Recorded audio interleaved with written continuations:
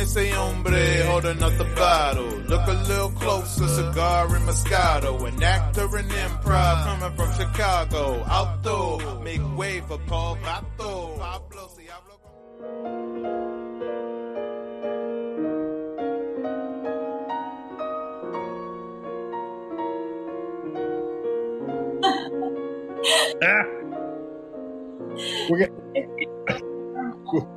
We're going to do 1 hour of interpretive dance, and then we'll get the show going.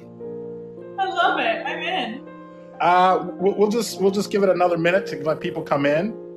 Normally, if you'd already been on here for a while, you could ping your friends, just like on the other app. How's my lighting? Is the lighting okay? Great. If you click,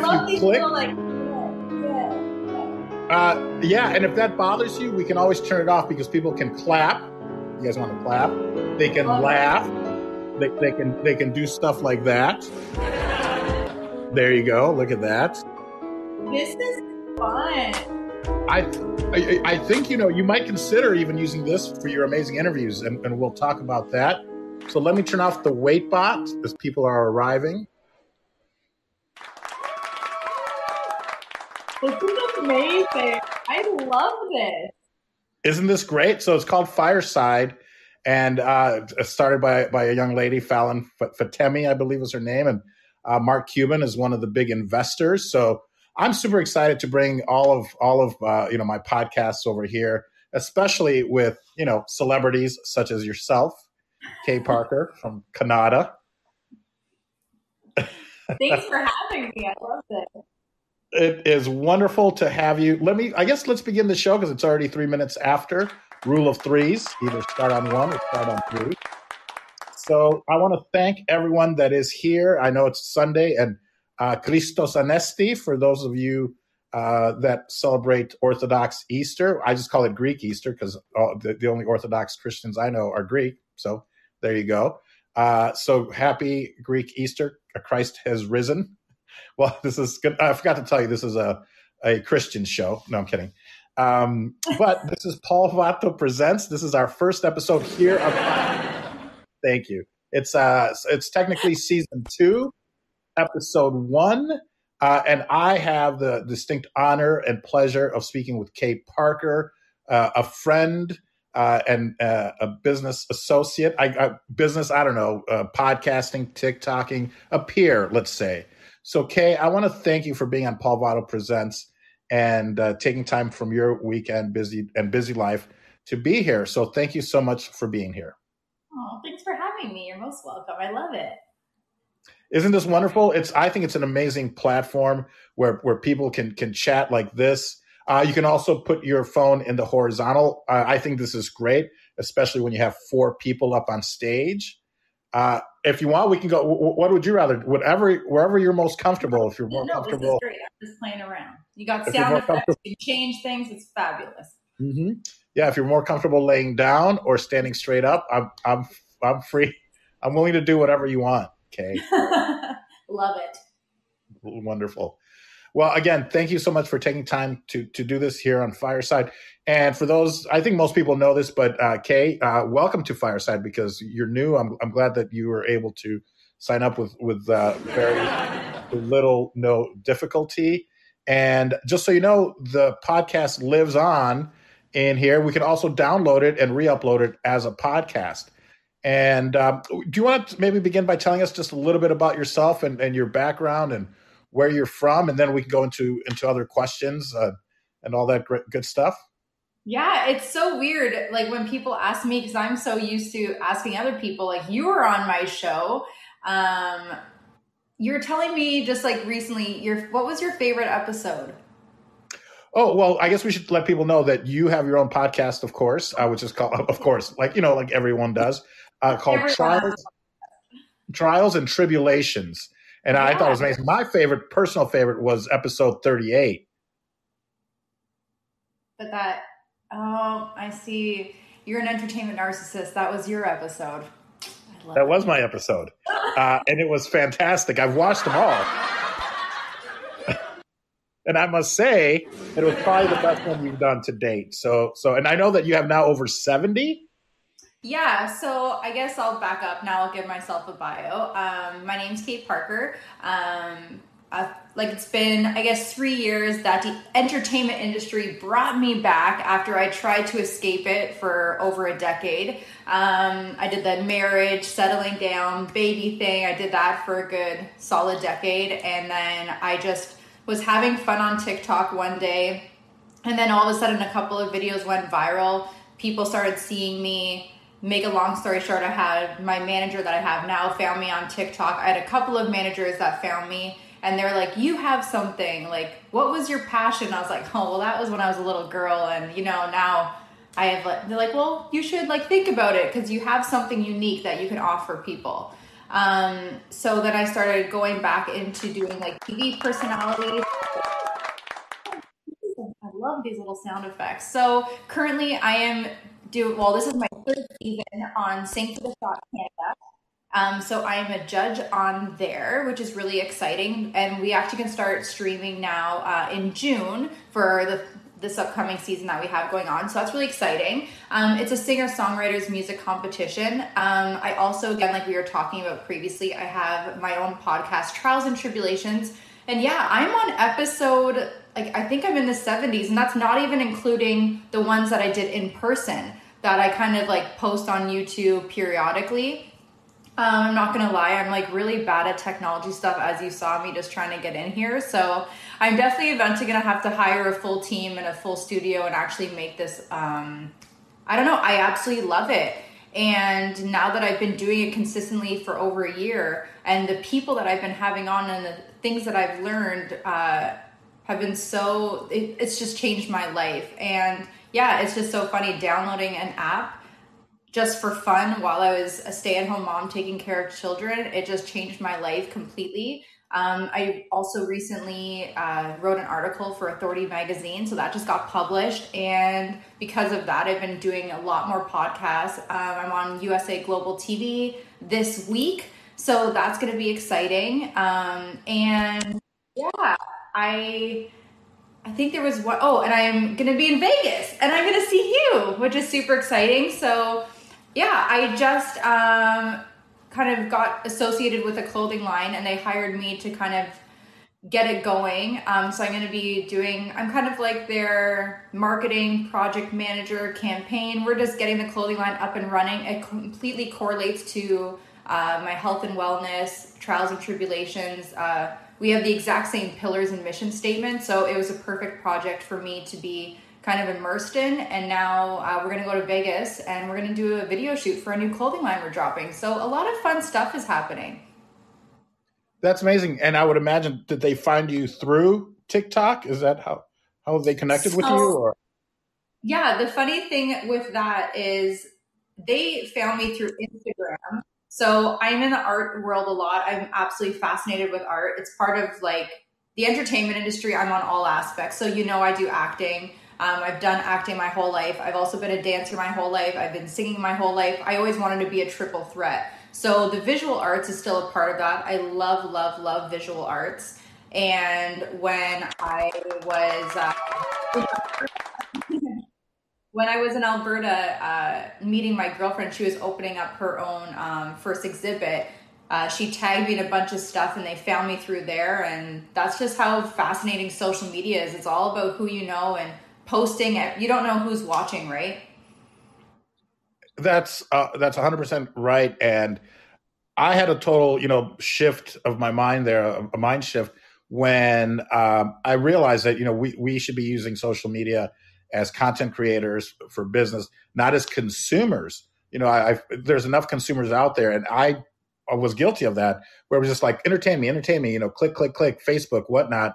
And then, of course, when I was like, what a waste of all this time when I could have just been creating content to either promote Vato cigars or promote my acting or anything like that, instead of just putting it out there and just watching other people create and stuff. So it is the power of social media. And I think this is one of those platforms that's like that's really powerful. It makes it pretty easy, for content creators, for example, to do this podcast. I can download it and then re-upload it on my Anchor account and Spotify and whatnot. So you're right. I mean, it's amazing the power of social media. Yeah, and I think one of the biggest things about social media is you have so much pressure with the algorithm to be consistent and to be, every single app wants your full attention. And so I always tell other creators, like, yes, be consistent. Yes, drive hard. Yes, continue your network. But also my biggest thing is make sure you take a time out. Like I was just telling you today, I've literally spent all week essentially taking a time out, because as soon as I published my article, my world blew up. And I was getting interviewed in the news in Australia. So I'd be working all day, all night. And you're trying to like pull yourself in 500 different directions. And I guess like my biggest thing that I'm learning is how to balance being a creator, being a social media, being the influencer. I hate saying it out loud. Just being that personality and just trying to kind of make sure that you're hitting all aspects of your life. Because here I am talking about mental health and wellness, but yet some days, like, how long is it before I like even just feed myself because I'm so busy running around?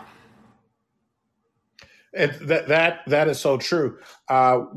Was your article on mental health and wellness? And where can people find it? Yeah, so I do have a link tree. So I have Kaye Parker Official is essentially where everything is. I just launched a website, but it's not ready. It's just kind of like, hey, I got the link. I put a picture of myself on there, and then I have people that are working on that right now. But my link tree on my Instagram has the link. It's on Authority Magazine, medium.com. But the link's there, and that will kind of bring you to every aspect of my life, including like the shot and trials and tribulations and so on and so forth. But yeah, it was really sad how kind of everything came to be, but the article's about 5 ways to heal after a dramatic loss and life change. And essentially, once I kind of went with my brand full time, that was after the loss of my son, and my whole life changed. So I made a huge article where I shared my story, and it's really sad. So if you want a good cry, like spend 34 minutes reading my story. But it's an powerful one because it's just kind of saying like, yes, I lost my son and I'm going through a divorce. And for the past 3 years, my life has been all about kind of letting go, rebuilding myself, choosing myself, finding my purpose,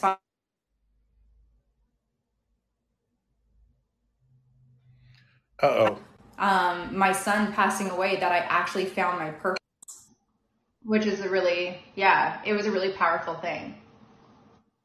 Would you mind repeating like the last 10 seconds or 15 seconds? Because you were freezing, and I don't know if it was just me or if it was on your end. Oh, I'm sorry. No, sorry. I said I'm in the country, so sometimes my internet just goes out. Country girl. But yeah, no, it was, I was just saying it happens when, as soon as my son passed away, that's when I kind of decided to choose me, choose my dreams, follow my passion. And what I went through and still am going through as I'm going through the divorce process, it's actually taking all these things, and I grew as a person, and I learned so much about myself and what I wanted. And with COVID and being isolated, it really gave me the chance to kind of look internally and what I liked and what I didn't like. I did a lot of shadow work, spirituality work, mental health. I learned all about emotion regulation, distress tolerance, and my whole life was just, in these past 3 years, was about healing and rebuilding myself and finding myself. And honestly, through all the pain that I've been going through is how I found myself. And now I'm privileged that I have such a platform where, yeah, like my TikTok's all about jokes, and I have so many different, I guess, like tracks of my brand. But my biggest thing right now is just really empowering people through healing. That's been a really big part of what I want my brand to kind of, and that kind of, I guess, correlates with trials and tribulations a lot too, which saved me for this past like 2 years. Wow. What an amazing story. And I don't know if you'd want to rehash this. I mean, you wrote about it, but I didn't know about your son, so my condolences, and I don't know how long it's been, and not that it ever, it's going to make it any easier. But is that something that you would like to speak on, or is that something that you could share with our audience? And if you don't want to, of course, that's No. So it happened 3 years ago, and it was just and I wrote the whole story in my article, but in short, essentially, I was in my second trimester of my pregnancy, and it was around Christmas time, and I went in to get like a routine ultrasound. I just had one a couple of days prior, so they were saying everything was perfect. He looked great. And I go into the ultrasound, and then all of a sudden his heartbeat stopped.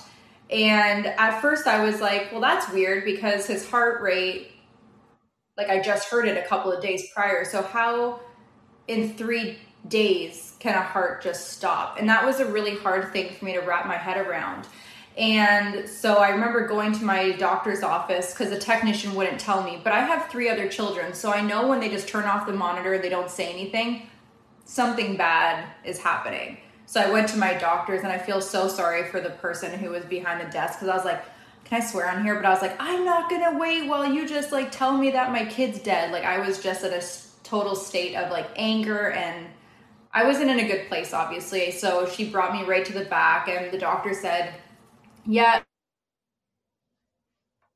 like sometimes miscarriages happen, and there's nothing you're never going to find out the answer. To be honest, everything was a complete blur. I had my other kids' Christmas concert that night. I had my daughter's dance recital concert that night. And I had a maternity photo shoot that day right after the ultrasound. So that was a really hard thing for me, because I was just going about my day and trying to like mask my pain and hide my pain. And I still did the photo shoot. That was the craziest part, is that I told them like, hey, I just found out the baby passed away, but I still want the photo shoot. So now when I look at the photo shoot, it's more or less kind of a different meaning behind it. And it was like that last, I don't know, what he captured is so precious to me now. And I'm so happy I have those photos. But to make a long story short, I decided to just kind of hold on to him until my body naturally decided to let him go. And then this all happened in December. I gave birth to him in January, and I was really sick, and I had to go for emergency surgery afterwards due to complications. And my mental health took like a really bad turn. I was in a really dark place. I felt very alone. And then after my surgery, I physically felt better. So that's when I went to Vegas. And that's when, as soon as we landed, I got robbed and they mugged and they took everything I had. And that kind of turned my psyche to like a whole new level, because I felt alone again. And I guess that's what really started my healing journey was, okay, at the end of the day, all I have is myself. So I better really dig deep inside my shadow self. And why do I feel alone? And I need to be whole enough that I don't put expectations on anybody else. So I only can look at myself for that. I should be so full and whole on my own that I don't require anything from anybody else. And I did. I had like a massive mental health journey. I made it really cool.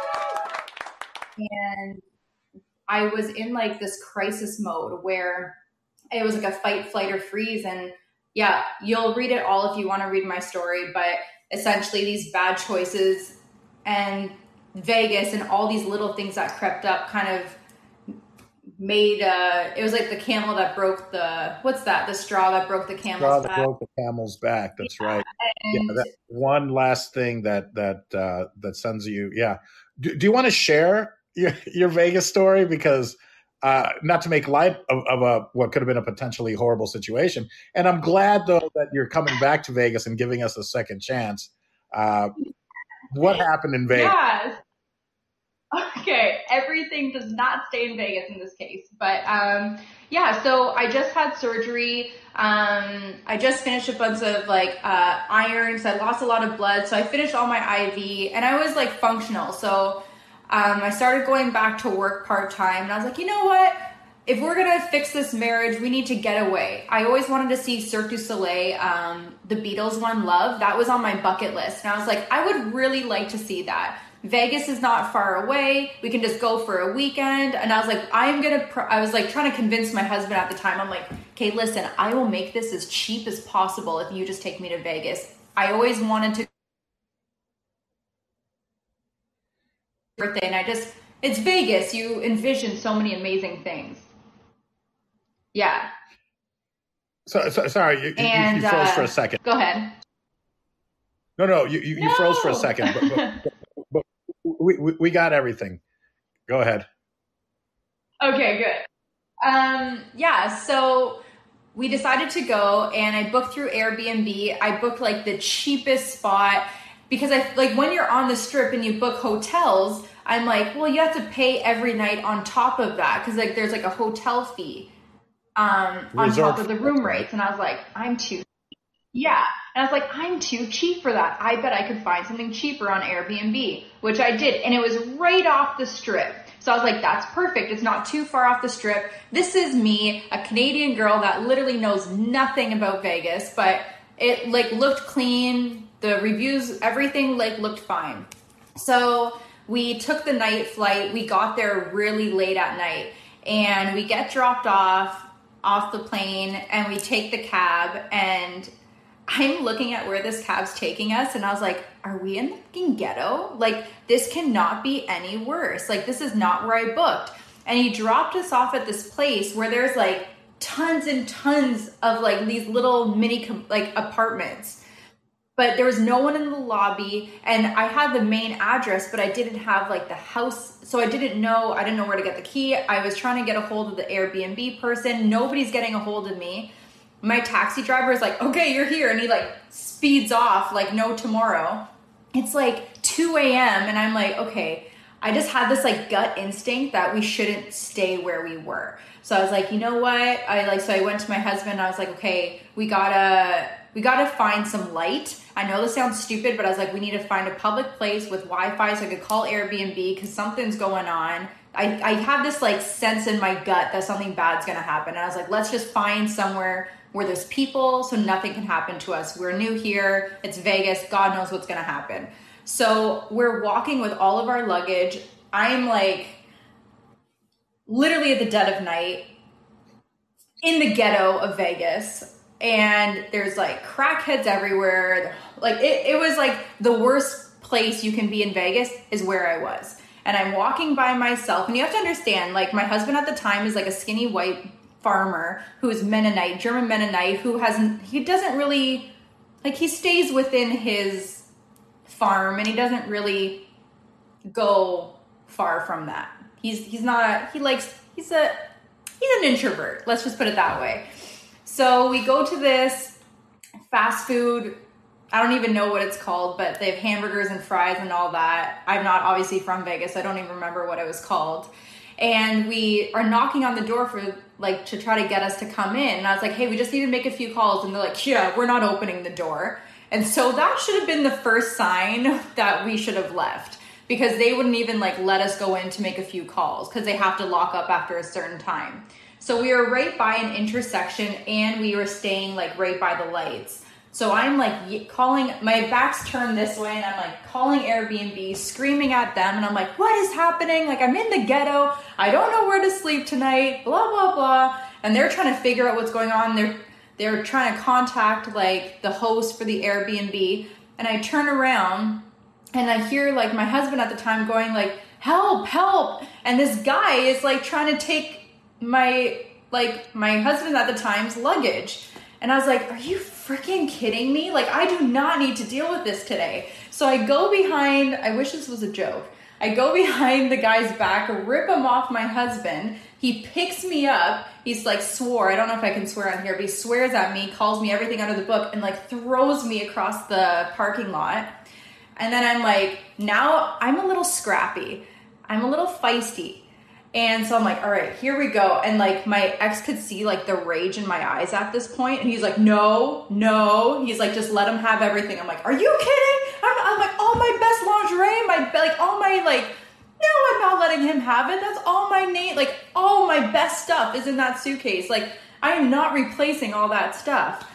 And I had all my, like my passports, everything. I was like, there's no freaking way. He's like, it's Vegas. Guns are allowed here. Please do not get us killed. It's not worth it.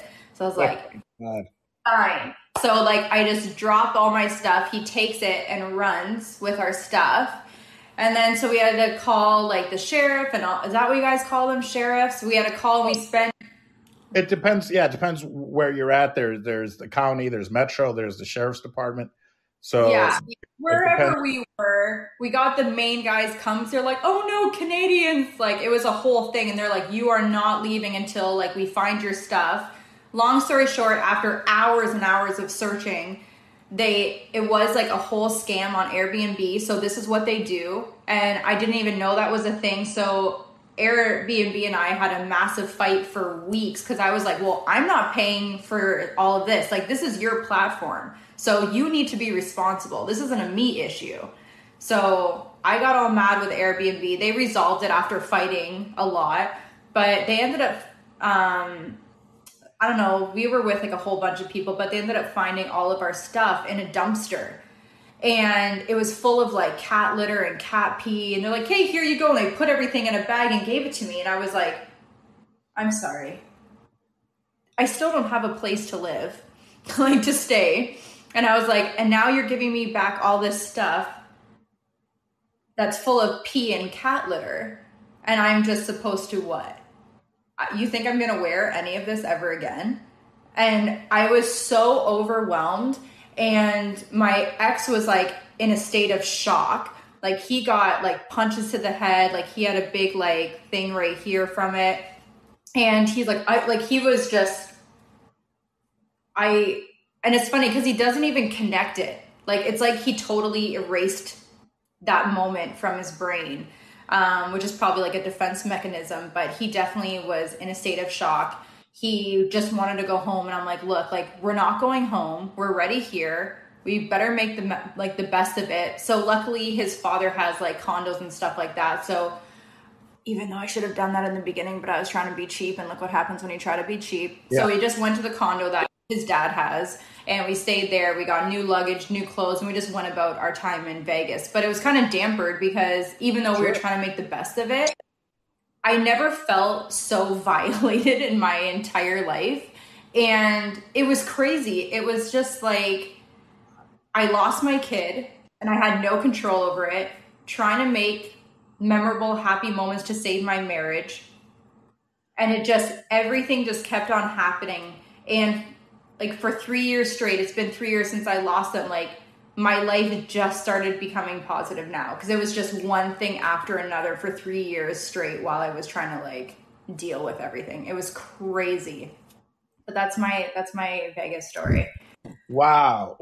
Yeah.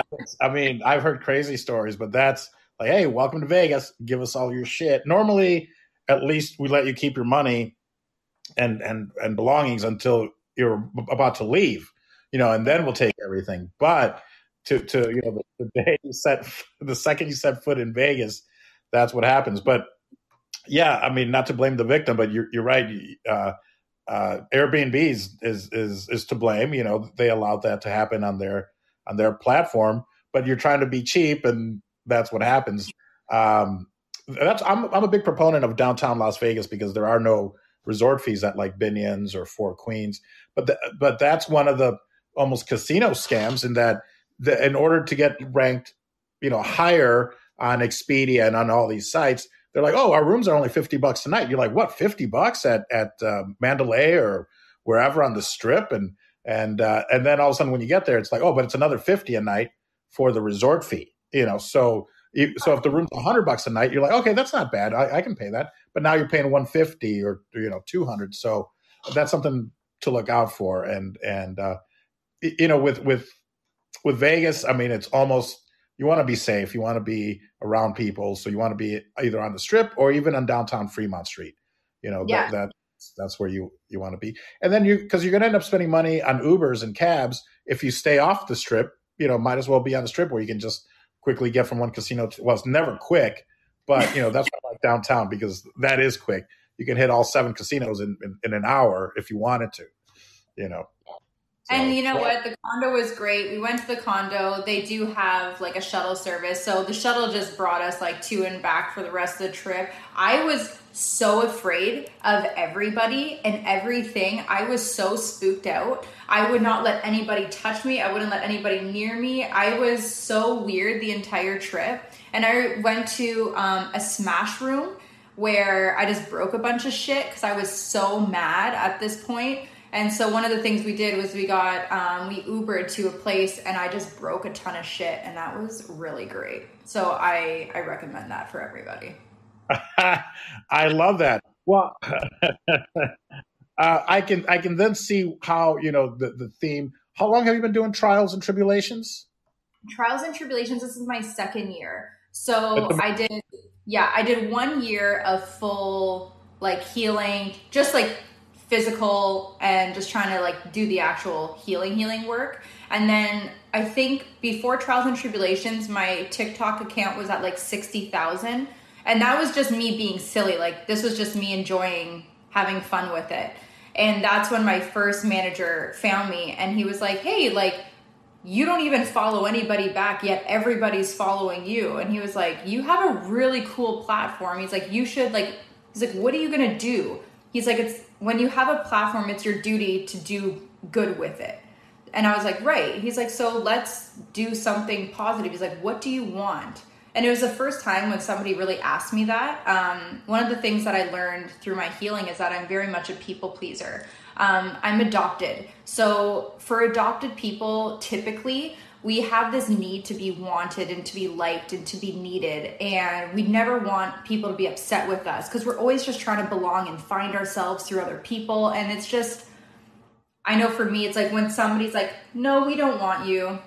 It's kind of like you spend your whole entire life trying to get that validation and that from somebody else. So that was something that I learned through my healing. And when I was thinking about that, I'm like, well, what is something that I don't want people to feel? And I'm like, right, I don't want people to feel the way I'm feeling.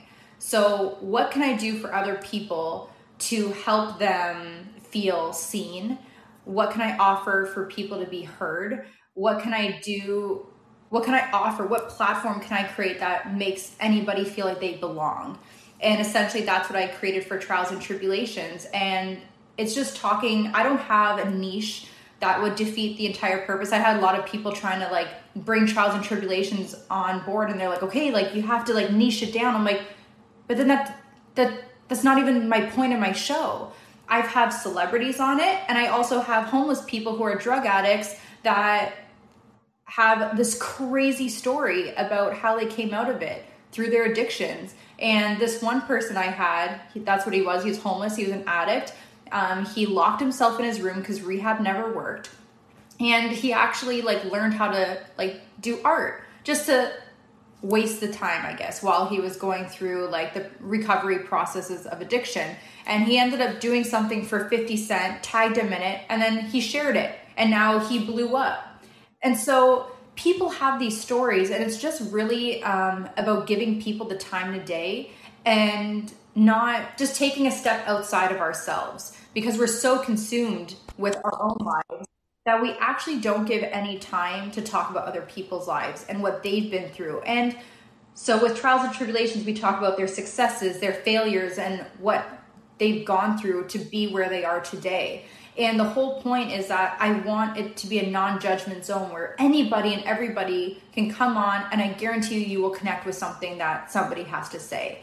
And my goal is for people just to connect with one another. Although like you and I look very different, but our insides are the same. Our feelings are the same. Our insecurities are the same. We all are humans with the same basic human truths of just needing a life, wanting to belong.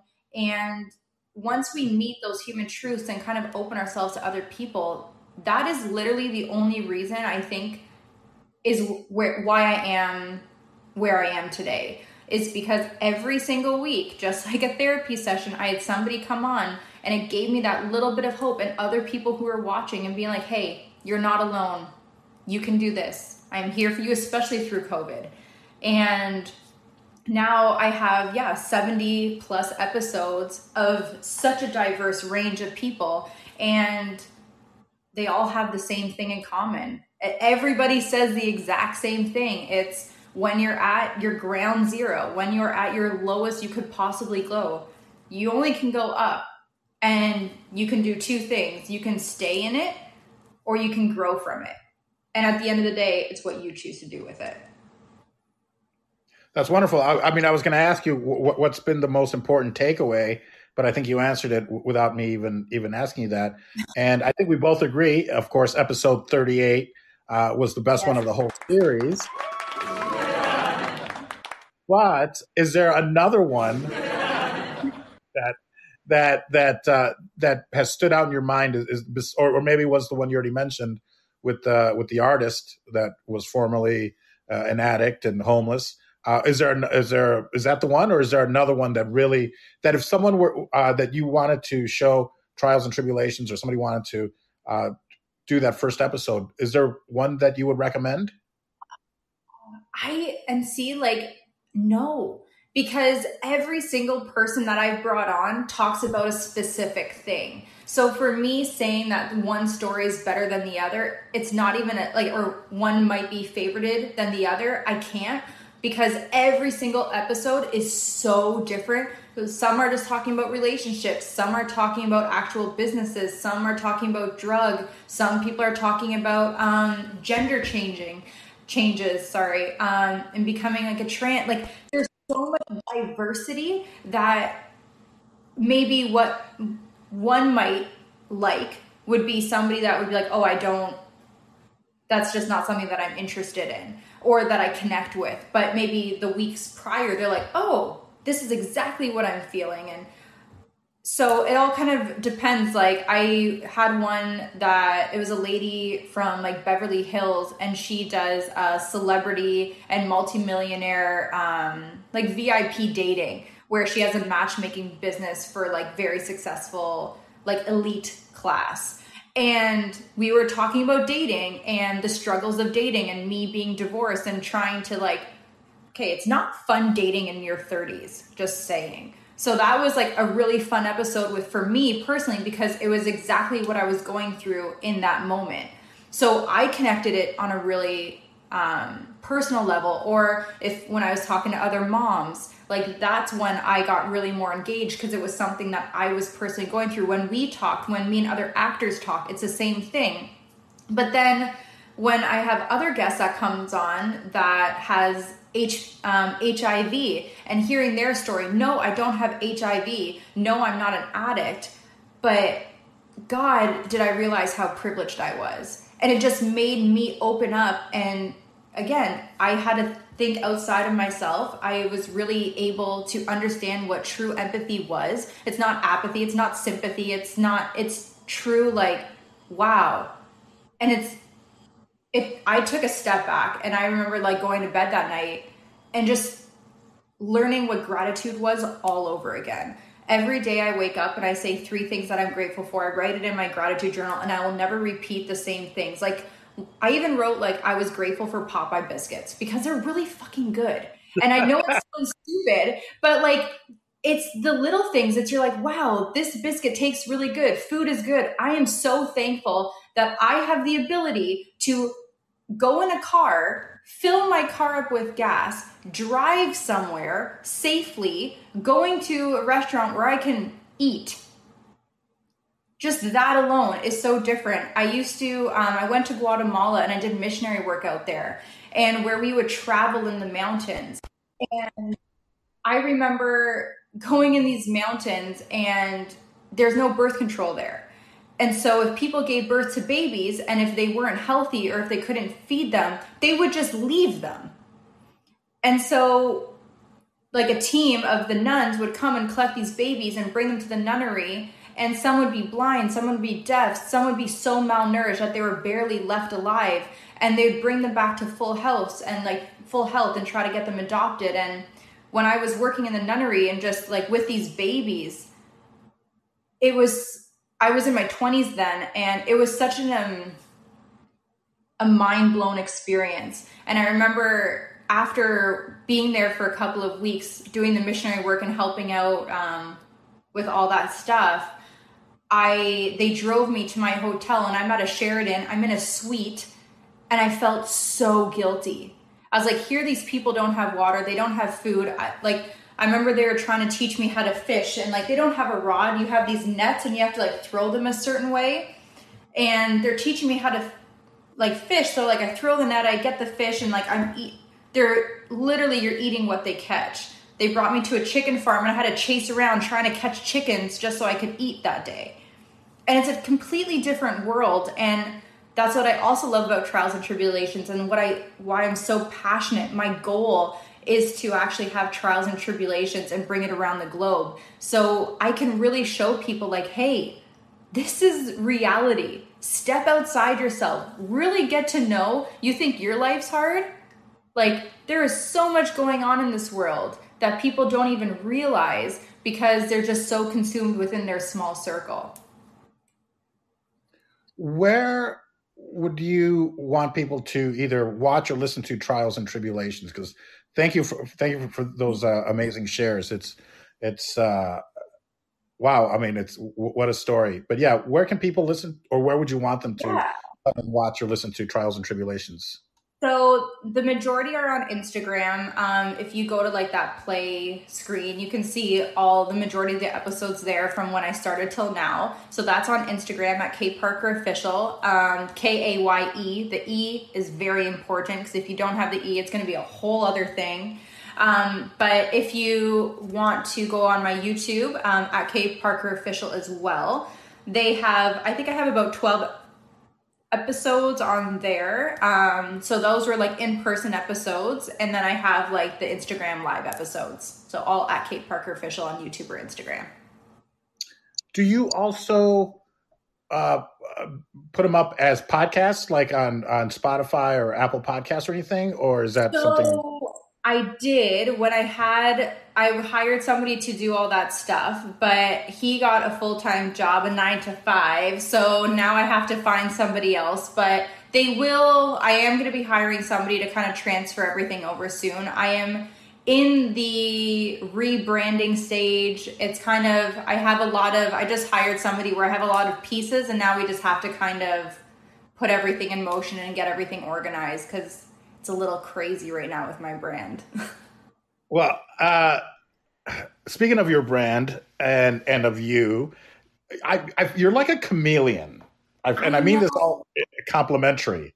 So I hope you take it that way, because I mean, you're very talented across all, you're acting, you're dancing and you're singing and whatnot. I mean, you're a judge. We can talk a little bit about the Shot Canada that you're a judge on. But you're such a chameleon.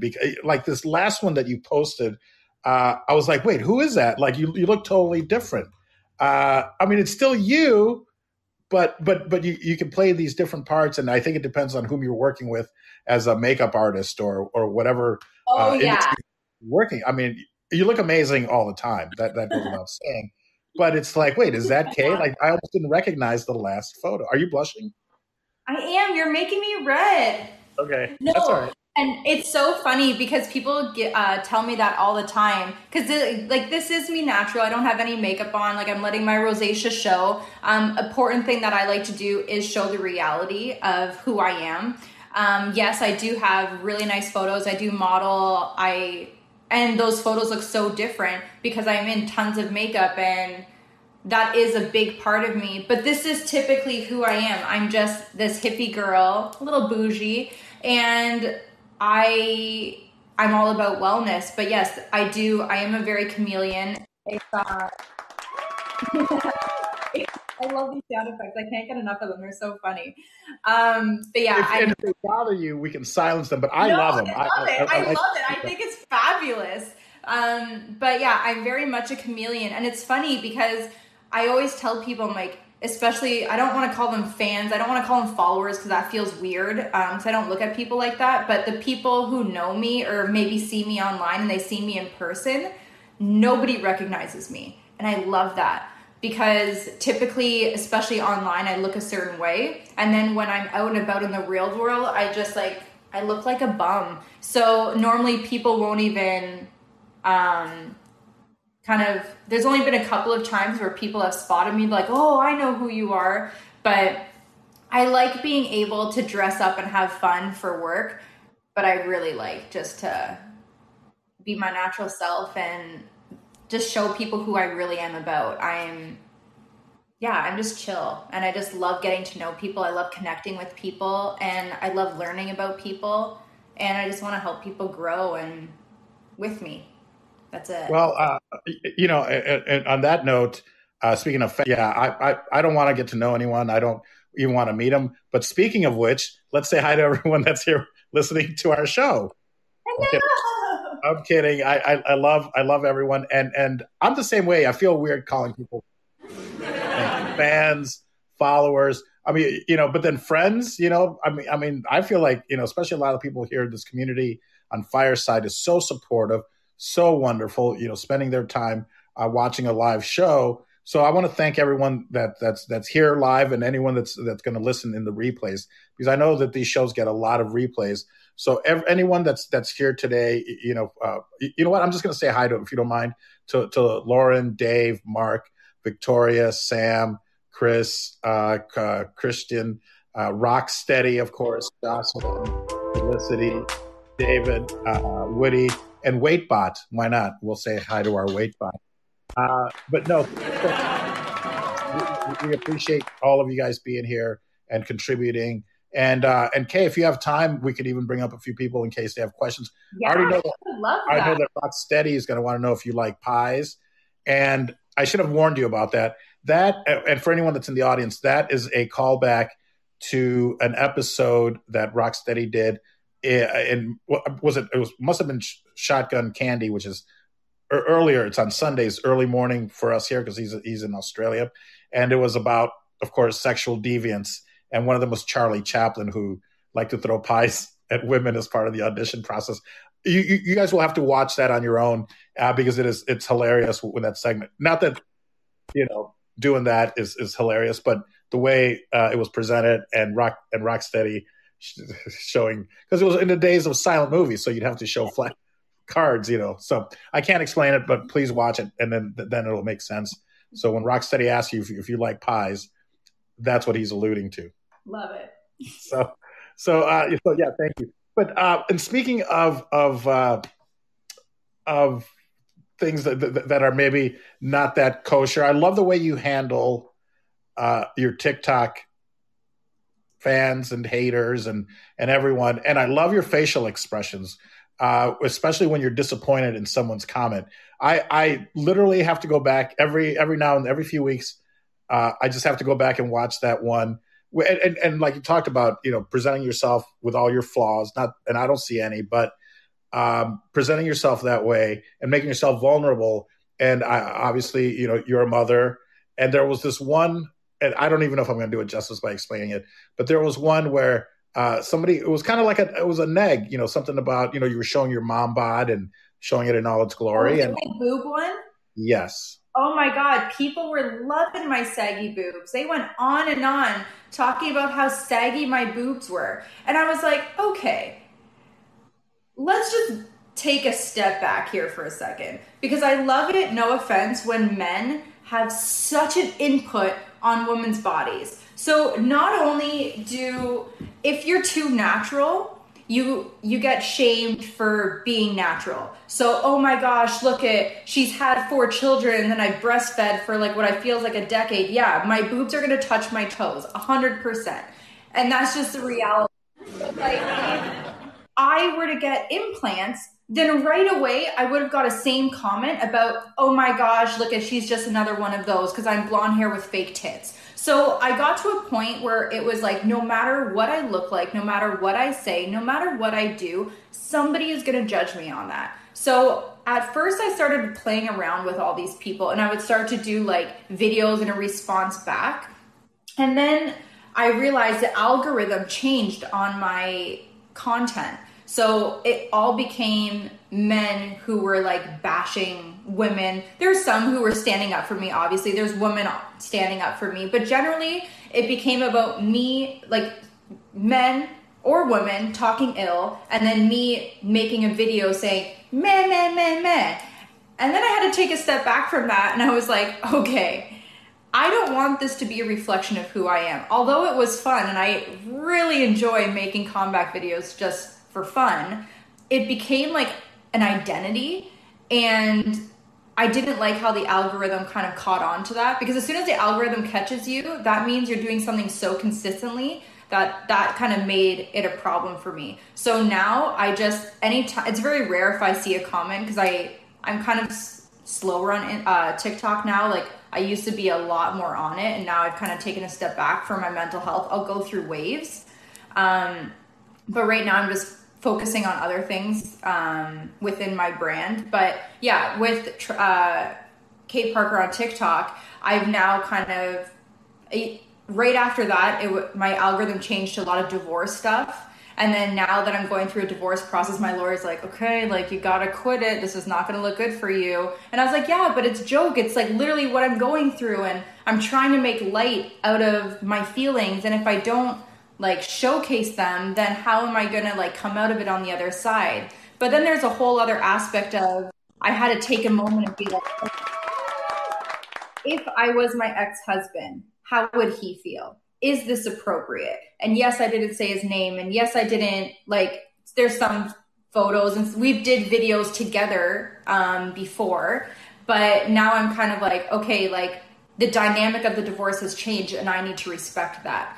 And so I had to take a step back, and now my TikToks kind of have a different change. So I don't even interact with any of the comments now. I typically like delete them right away. Or if somebody makes a comment in the chat about something stupid, I will like block them right away. And I'm just trying to really showcase people. I'm like, yeah, I am going to be vulnerable, and yeah, I'm going to make light of my situation. I am going to make jokes, because healing is not linear. It's very up and down. There's going to be times where I'm doing so good and I'm so happy and I'm drinking all the water and I'm meditating and I'm exercising. But then there's going to be like this week where I grinded so hard from the week prior that I burnt myself out. And now I'm just watching casual, like the new Netflix show, on my couch for like a week straight. And that's okay too. And I'm just eating all the junk food and I'm taking a time out. But that's okay. Wonderful. Yeah, no. And so, and I think it was because of your expressive face. And I think I don't know if the right word is the exasperation, maybe. I hope I'm saying it right. Where he like almost disguised it as a compliment, like, oh, I love mom bods. I mean, I love them saggers, or something to that effect. Saggers. He called them saggers. And just the look of pure, I think exasperation is the right word. Or if someone knows it, please write it in there. Or just like, what are you saying? The pain in that face was just brilliant, what you did with it.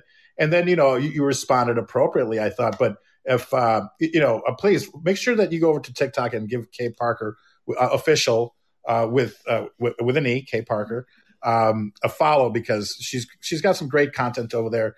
And I know one of them, not that we should judge ourselves on how many views we get, but, I think one of them has like 1.7 million views, and you have 150,000 followers. So I'd love to bring you back and invite you back, and maybe even do a deep dive into TikTok and social media and how to build that, if it's something that you're interested in, if especially if you have something to promote.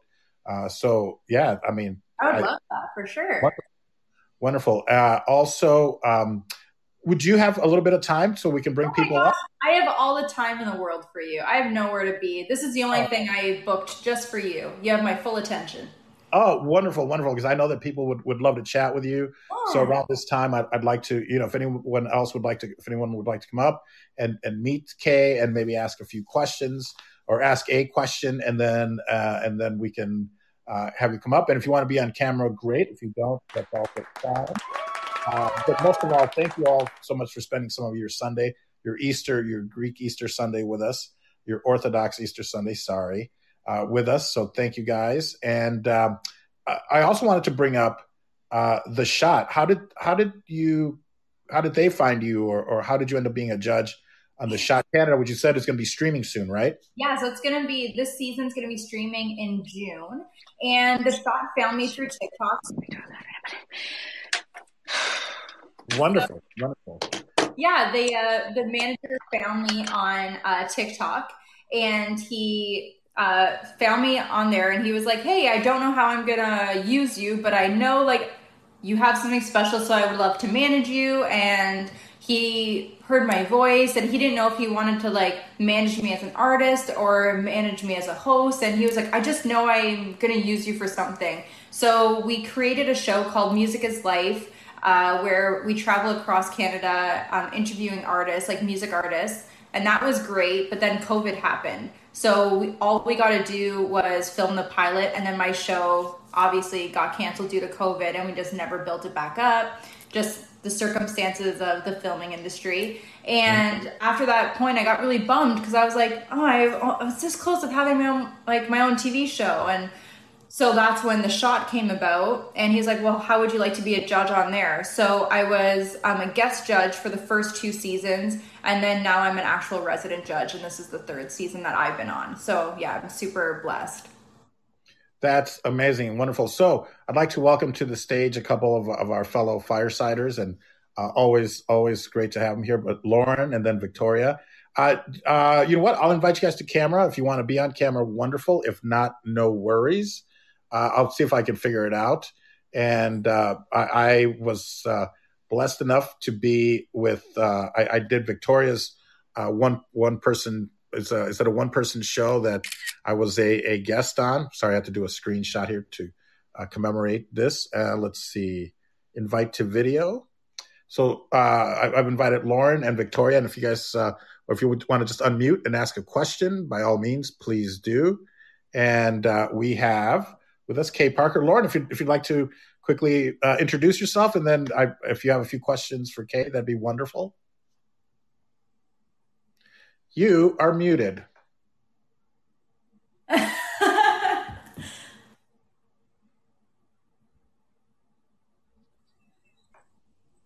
Technology is so annoying. Can we just say that? I was like, I have no glasses on. I couldn't see.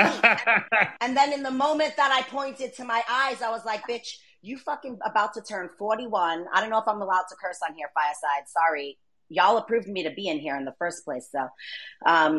Well, for a second there, also, I thought you were going to say, like, how dare you? I'm deaf and I'm mute. And I was like, my name is Paul is all I can say. So, okay. I didn't know you were pointing at the glasses. I thought you were deaf.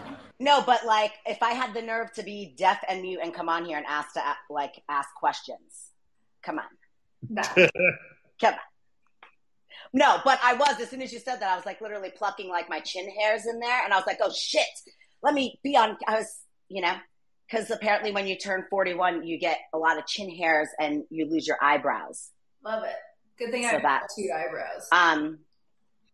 Yeah, well, I think I was hoping maybe you knew someone, because you're in the industry, that could maybe make like a lace front wig that I could attach to my face.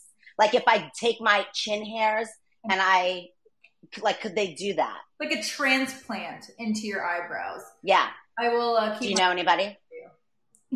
Okay. Let me know. My question was this, honestly. First of all, I think that you're fantastic. Paul, you're awesome. You already know that. I'm not going to inflate your ego any more than it already is. But I think that you're like my spirit animal. I'm sitting here listening to you, and I'm like, damn, this girl is saying like everything that I say all the time, and I'm sure my husband is sick of hearing, is like how I just want to be this like person that shows the real shit. And why can't people just be fucking real? Like what? Like what's wrong with that? Right. Like being vulnerable for real. Like yes, you know what? I'm 41. I'm a mom. My tits sag. I've had 3 kids. I've got stretch marks. Like all the stuff, and there's nothing wrong with that. But yet we pretend all the time. And I think it's kind of refreshing that you're doing the complete opposite of that. I had no idea who you were until today, but I'm excited to follow you and see what you got going on. Seriously. Thank you. Might have a new fan. You might. I love it. So. Yeah, no, I'm stoked. So thanks, Paul, for bringing her on. That was amazing. Thank you. No, I agree. I love that you say that. Yeah, you're cool. It's refreshing to hear. I like that. Honesty is, I think, is important, and you don't get a lot of candor, I think, out of the like in the industry anywhere, or just anywhere in life. You don't get people who have a lot of candor, and I think that's important, and to see that in celebrity of any status is pretty cool. And I think these platforms like this, Fireside, they give you an opportunity to do that, to just be like kind of just normal again, and like talk to like regular normal people. I think that's nice. But Lauren, I feel just like you. Like at the end of the day, I'm a mom, and I don't feel like I'm any different than anybody else. The only difference is that I was just lucky enough to get slightly popular on an app, which therefore translated into me being able to have a platform that I could be like, yeah, like I could take my stomach and I could like stretch it out to here from being pregnant for with 4 children.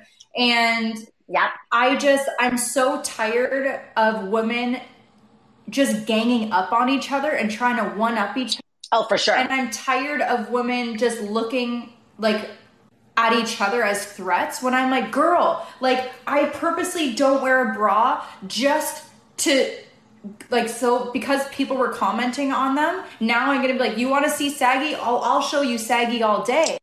Oh yeah. Listen, I only wear a bra for my husband's sake. I literally only wear one because I don't want him, to protect his modesty for me, because I would let these girls swing. I'm fine looking like an Ethiopian mother. You know what? I breastfed 3 kids. Right. Those assholes did this to me. So, I also walk around and I let them know that, like, because you did this to me, I have the right to disrupt your life till the day you die. I literally have said the same thing to mine every single day. I was like, oh, you think you have anything against me? I was like, you destroyed my body. 2 of you took 18 hours to push out of. Neither of you can ever say anything to me ever again. I'm sorry. Yeah, I have all teenagers. I don't know how old you are, but my children are all teenagers. So it's interesting now. I have a very incriminating picture of my 16-year-old son and his buddy that I'm just waiting to unleash. Waiting for the opportunity, man. And he knows I have it. And I'm like, just rub me the wrong way, bro. Just do it. I can't wait. So, yeah. It was nice to meet you. I did have one content creation question for you. Yes. In regard to like your TikToks or like any type of like short form content creation, do you tend to batch create? Do you feel like that is a good thing to do, to create a batch of content that you can just blast out all week? Like you just create on one day and then you're done, and then you move it on along to like your other tasks. There are people that literally do that. So they say they'll every single week, they will spend one day on drafting on the content that they want to create. And then in one day, it's their content day, where they literally the entire day, they just do content. So they take their drafts of what they want to create. Because you have to remember, you have to technically, in order to be successful on social media, the algorithm for TikTok right now is you have to have 4 videos a day. And it has to be spread throughout the entire day. So in order for you, and you have to do that consistently, and that might change, but right now, 4 videos a day. So for normal people that are doing this full time, they will have a content day where they'll just know exactly what they want to do. But for me, I have so much going on that I started off like that. That's how I got the following that I did. And honestly, if I were to do TikTok full time, I would be able to get to where I want to go in no time. But because I'm not consistent with it like I used to, I only do like 1 a day, but they don't even get the views I want because I'm not being consistent with it. So for me, I just do 1 video a day, if that. I haven't really posted anything in like a couple of days, to be honest. And that's only because I've been so busy and just taking a time off. But I would just say whatever is a balance for you. And just... Okay.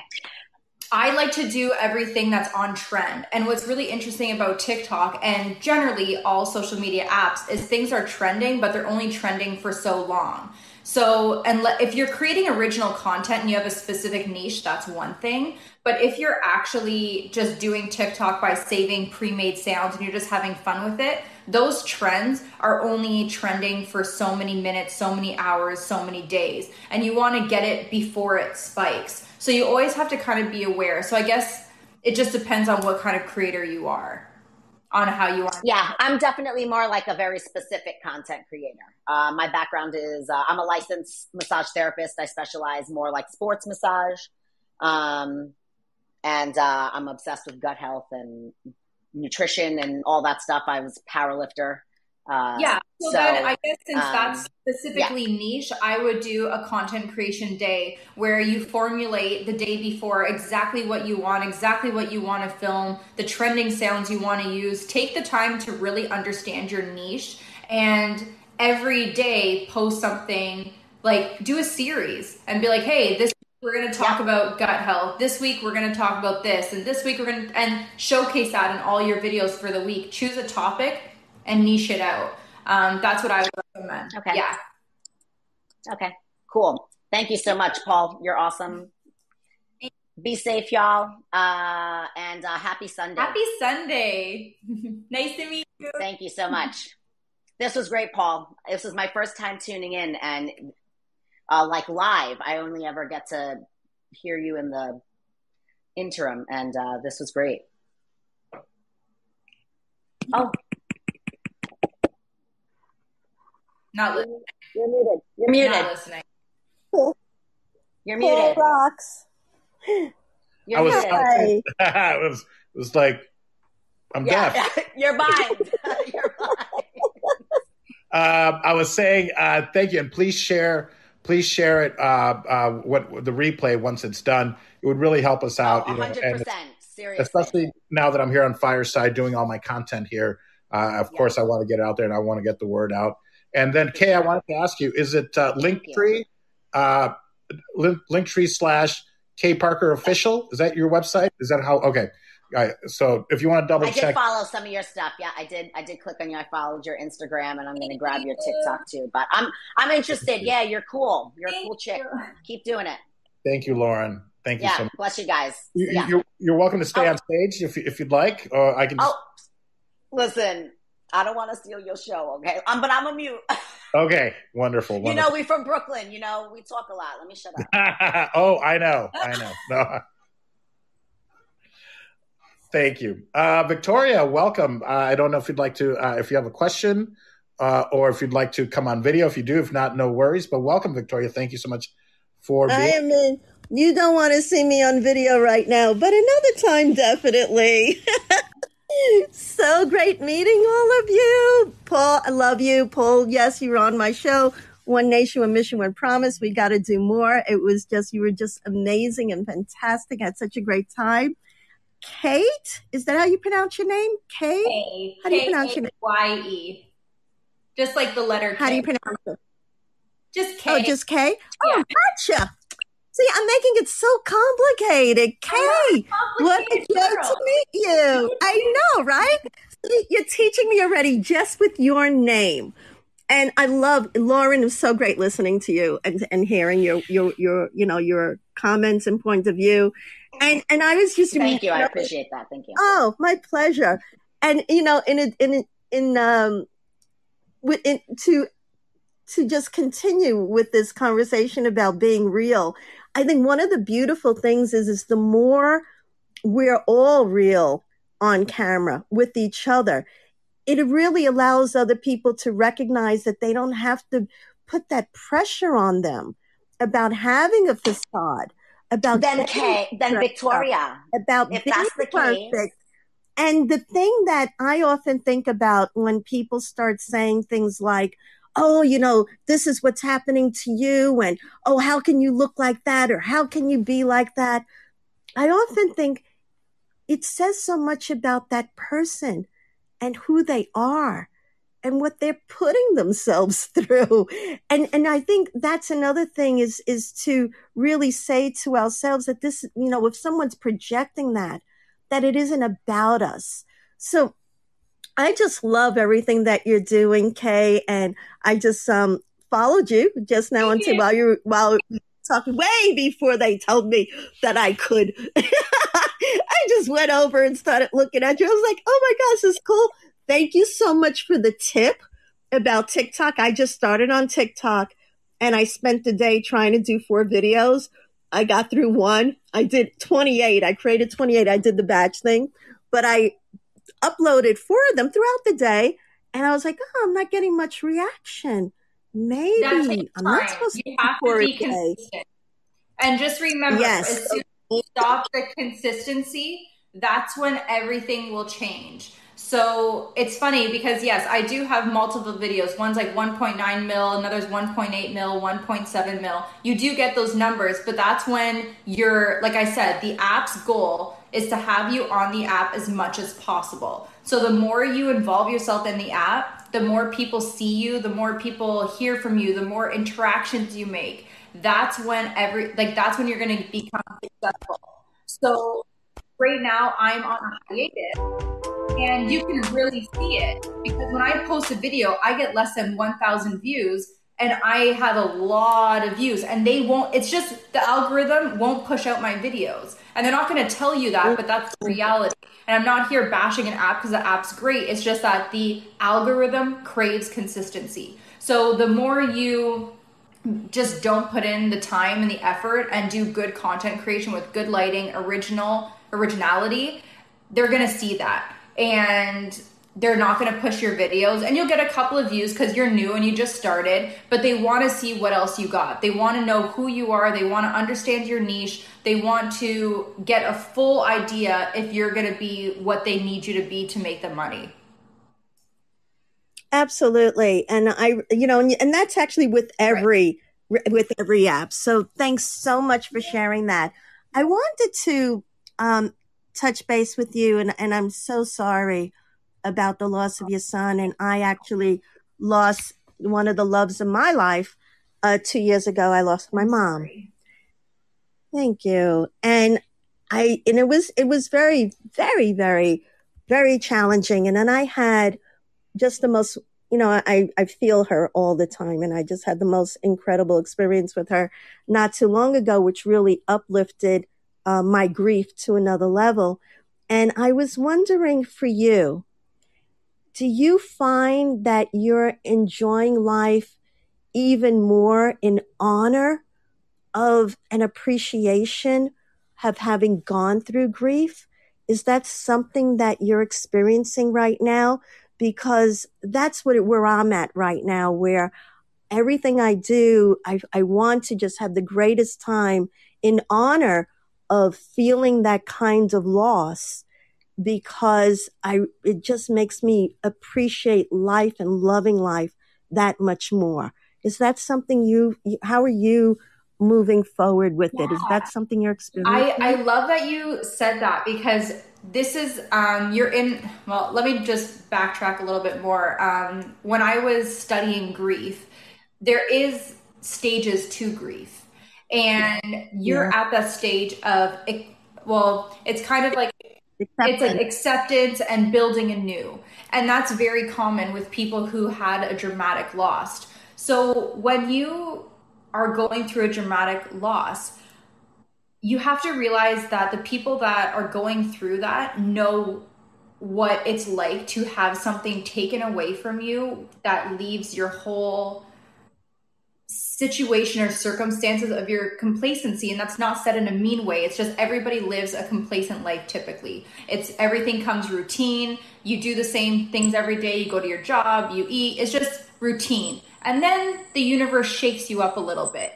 And through your grief and understanding your feelings and the ups and downs of grief, you get to a point where you realize, wow, life is really short. And memories, making memories, creating that connection, having those emotions, the vulnerability, putting yourself out there, taking those risks, those become very apparent. And I don't know if you found this with yourself, but for me, the friends that I used to have 3 years ago before I lost my son, I don't have, I think I might have less than a third of them left. And the people who I now have surrounding me are completely new. And I always like to talk about vibrational frequencies, and now my hippie side's really going to come out, so I'm sorry in advance, but I'm not sorry.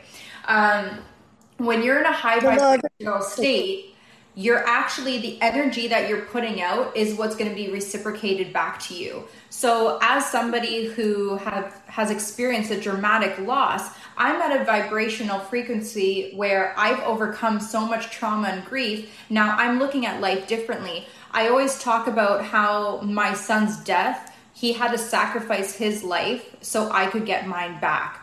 I was very unhappy for a very long time. Again, I was a people pleaser. I was living the life that other people expected me to live. And I did that for 31 years, where I was like, oh, okay, I'm going to be a good girl that puts my head down, that only speaks when I'm spoken to. I'm a good Christian girl, and I'm going to go to school. I'm going to get engaged. I'm going to have a baby. I'm going to get married, have a baby. And I had all the steps. I did them not in the right order, but that's what my family said was the way I should live. And that's what I thought was best for me. And it wasn't until my son died where I was like, I really took a step back and I'm like, what am I doing?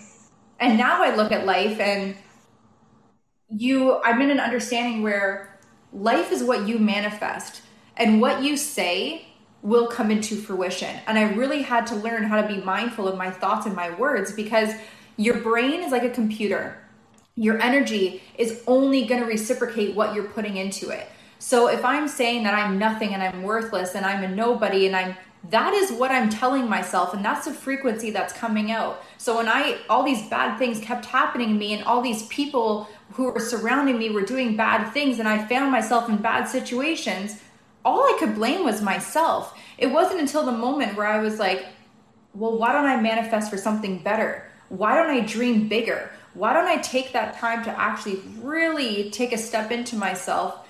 And what is joy? What is happiness? What brings me pleasure? And so I started doing this new thing, and it's very simple. And I've been living this way for a while. It's I wake up and I'm given an option or a choice. And I quit my 9 to 5. I had benefits. I had, I don't know what it's called, but like a pension. I had a pension. I had the life that I was told I should always have. And I gave it all up for my brand. And I didn't know what was going to happen with it. I just knew that every day I wake up, when I choose to do something, I ask myself, is this going to make me happy without causing any harm to others? If it's a yes, I do the thing.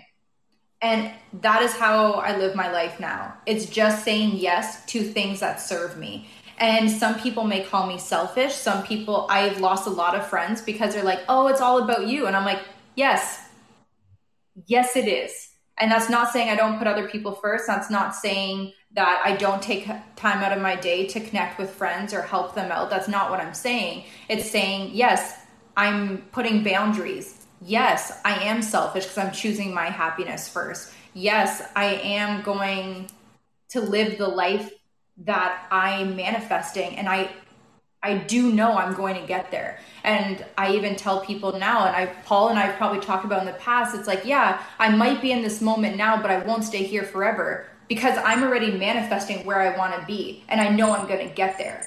So it's just me continuing to have those healthy choices, that positive mindset, that's stepping out of your comfort zone, that complacency to be like, yeah, people are going to come and go when you least expect it. And all I know that I have is right now. And right now I'm here with you, Victoria. I'm here with Paul. I just spoke to other people, and I'm telling my story. And that's where my energy and my time is being focused on. Because all I know is now. I don't know what the future is going to hold. In the past is the past. There's no point in looking back. And that's kind of where I'm at. And that's wonderful. There are two things that you mentioned here that I just want to, I'm so it is not a hippie thing. It is actually life. It is being present. And there's something else that I want to add because that's so what I believe in for the longest time, which is called the law of attraction, really, and vibration and connecting with that. And the beauty of it is that if you start to think about and really align with the joy of your thoughts, and you start to think, because a thought will come or a feeling comes, and you think, well, is that really how I want to feel? And then you could start, and you know that you have more control over your mind than you think about. And one of the things that I started to do and not just about every morning, but every chance I have, which is so beautiful and so magical, is what's called, and I got this, I don't know if you listen to Abraham Hicks, who I really love, but one of the suggestions is segment intention. So, for example, we're here together right now, and before you come on the show, before I came on this show, I would write, Paul is amazing. Of course, he's going to have a great guest. I'm going to come. I'm going to have a good time. So I'm already setting myself up for a great experience. And 9 out of 10, it amazes me what returns. And if it doesn't, then it's like, oh, okay, maybe there's something here that I have to work on. And I love that you talk about that because that is magic. That's the magic of life. And the second thing is, we all think about making investments. I'm going to invest, in this property to get equity. I'm going to invest my money here. I'm going to invest there. And the greatest investment that I always ask people to think about as well, invest in your memories. Try every day to create one great memory. If that's all you can do, then try and do that. So I love your work. I love that you brought that up. It's just so amazing. And yes, Paul, I can't wait for you to have Kaye back and to talk more. And thank you so much for having me and sharing this amazing information and knowing that you're just having the most beautiful ripple effect around the world. And I just wish you joy and continuing success. And I can't wait to meet you and connect with you again. Thank you so much for having me. Thank you, Victoria. You're amazing and wonderful, and you're a great asset to this platform and the content creator community here on Fireside. And personally, I want to thank you for having me, believing in me and bringing me on to your show, which was amazing. And same with us, people in the audience that have either asked me to come on their shows and whatnot. So I'm sorry if we let you down this time, but keep thinking positive. And no, I'm just kidding. I think this has been a great show. So thank you, Victoria. My pleasure. Thank you. Okay, you're welcome to stay up, but if not, pop back down. And if you want to come back up, just let us know. But I think we're getting close to the end. Yeah, thank you, Victoria. I think we're getting close to the end. Kaye, is there anything else? Is there any final thoughts? Or I'm actually, if you don't mind, I'm going to promote my next show, which I probably shouldn't schedule shows back to back because I have a feeling one of these shows is going to go for, I'm going to pull a Joe Rogan and go for 2 or 3 hours or more. But at 4 p.m. in about a little bit over half an hour, I have my good friend Bill Cott. So if you guys want to come back for that would be amazing. Or we might still be going. I don't know.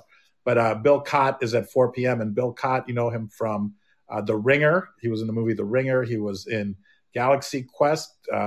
He played Fred Mertz with the live I Love Lucy show.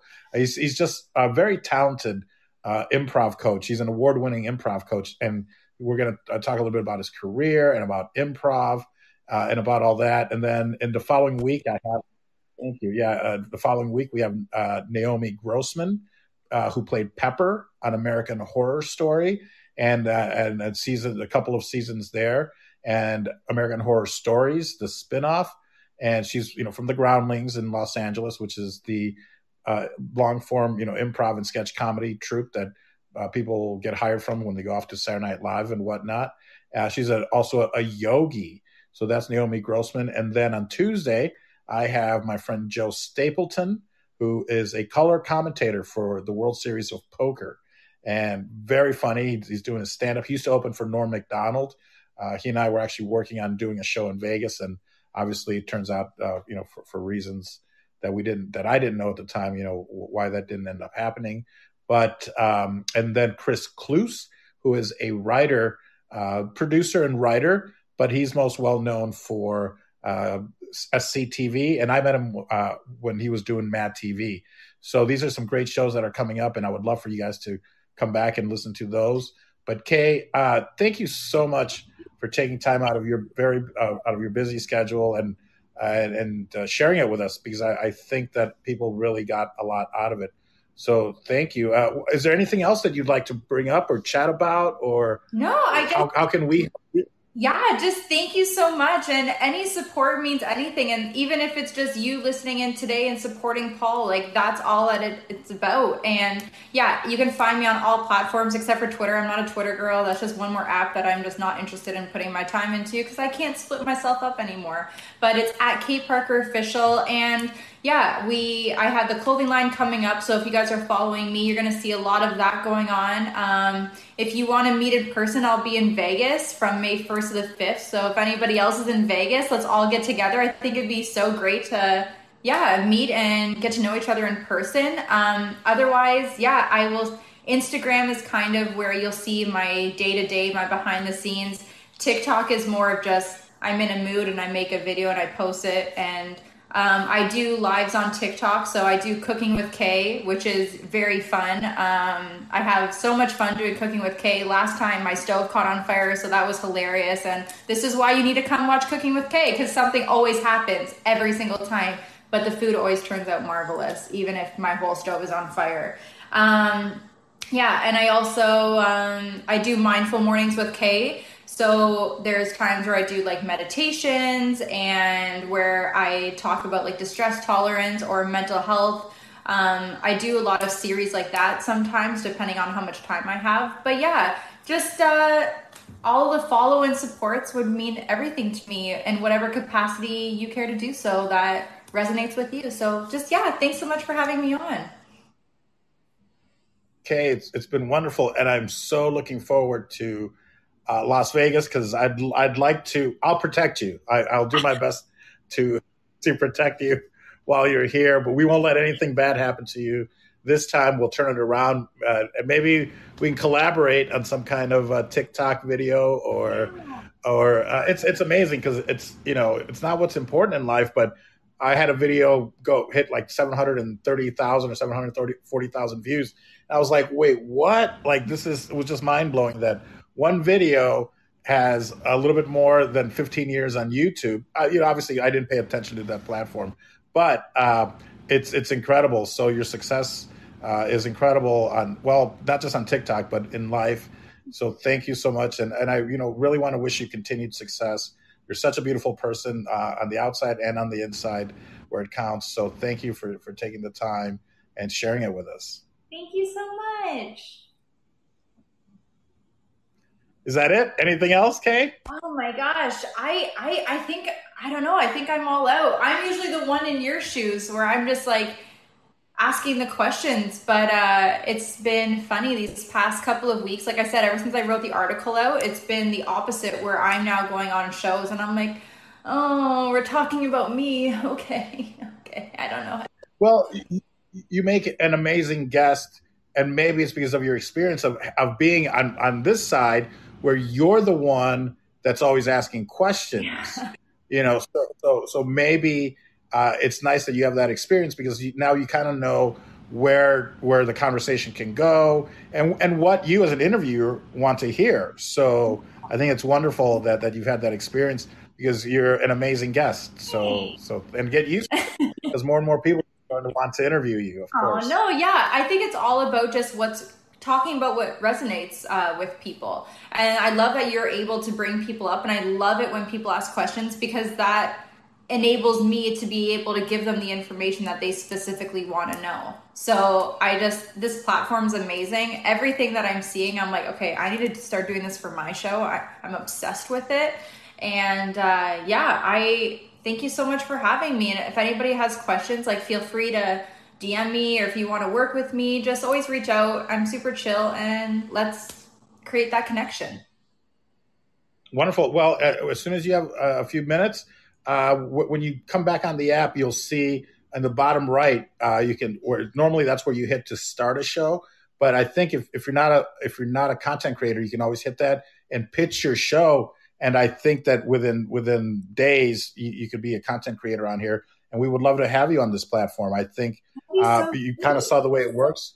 I think the picture quality is, it's better than Instagram and whatnot. I know that you have your fans both places, but there's no reason that you can't record it here and then re-upload it somewhere else, or chop it up and put it up as short clips on Instagram, the shorts and or the reels and TikTok and all that. So yeah, thank you so much, and I hope you decide to come over here. Yes, I think I'm going to. This is amazing. I love it.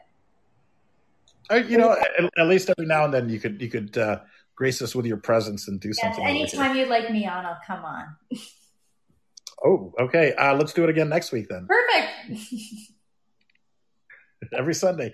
Okay. Well, Kaye, thank you so much again for being here. Please, everyone, follow Kaye. You can find me at paulvatto.com or vatto.tv. If you can click on the link there, the link tree will take you to Kaye Parker Official, and follow all of her social media and all that. So, folks, thank you so much. That's the end of the show, and I think I can play. Do I play WaitBot? I forget what the protocol is, but I'm going to invite the WaitBot up. And thank you guys so much for being here. And in about a minute, we'll close the show down. Thank you.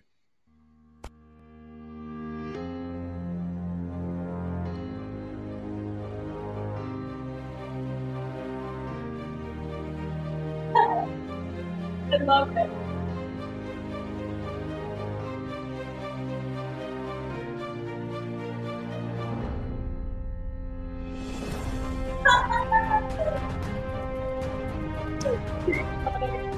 Hey, thank you. You're the best. I love you. En ese hombre holding up the bottle. Look a little closer, cigar and Moscato. An actor in improv coming from Chicago. Outdoor, make way for Paul Vatto.